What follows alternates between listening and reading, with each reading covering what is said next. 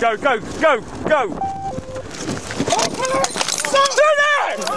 Stay there! I will shoot! Stay there! Get on the floor, man! Get on the floor! Get on the floor! I really appreciate you joining me today, and this story comes from Grays in Essex, and it involves two men that have been jailed for opening fire in broad daylight outside a shopping centre, and also a police chase and drug possession. The two men are from London, and the police from the Serious Crime Directorate gathered enough evidence in order to convict Rio Devine-Brown and Forrest Bentick of the incident that occurred on Tuesday the 13th of September 2022. The pair were jailed at Basildon Crown Court on Monday the 21st of August.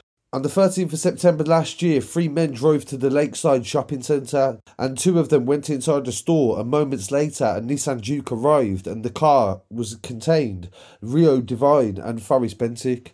Both of them got out, and the three men that had originally came to the shopping mall returned to their car and crossed paths with Devine and Bentick.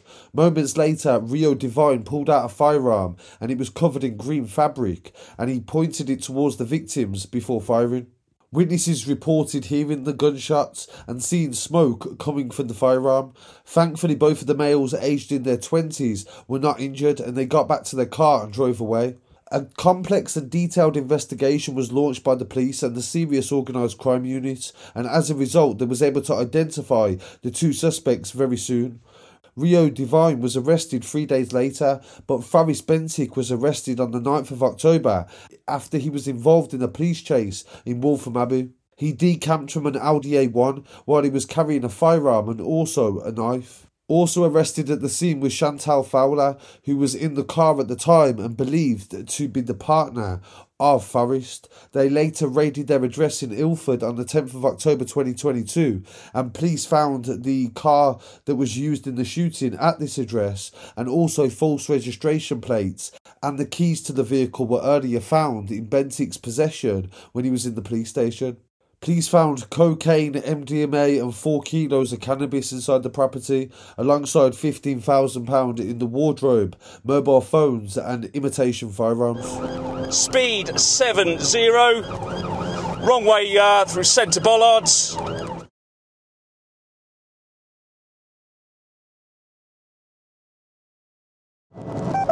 Your vehicle continues A104 Epping New Road.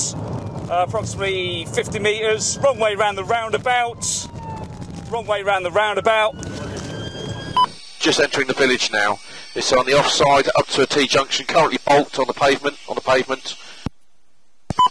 Let's turn right into Hoe Lane.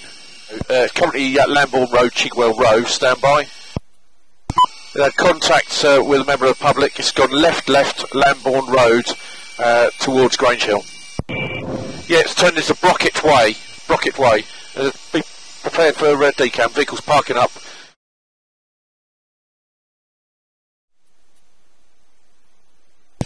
Yeah, there's a decam. Male's gonna. Looks like the male.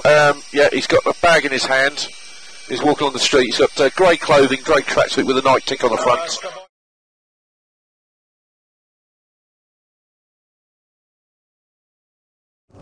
Make it off. Go, go, go, go! Stay there! Stay there! I will shoot! Stay there! Get on the floor, man! Get on the floor! Get on the floor! Get on the floor, man! Yeah, officers got him on the ground currently. Rio Devine, 24 years old, admitted possession of an imitation firearm and 2 counts of drug dealing, and he was jailed for 3 years. However, Forrest Bentick, 24 years old, denied having any possession of an imitation firearm or the possession of the prohibited firearm, and alongside ammunition and various drug dealing offences. He did, however, admit to having a knife. Chantal Fowler from Waltham Forest, London, denied dangerous driving and using criminal property. Following a 3-week trial, the jury found Forrest Bentick guilty and Chantal guilty of all charges.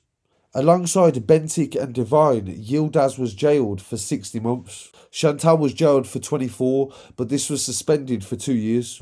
The detective in charge of the case said that Rio and Forrest acted in a very dangerous way and it put members of the public at risk. They opened fire in a public place outside a shopping centre and anybody could have been seriously injured or killed. So I really want to hear what people have to say on this story, and please don't forget to follow and subscribe if you're new to the channel.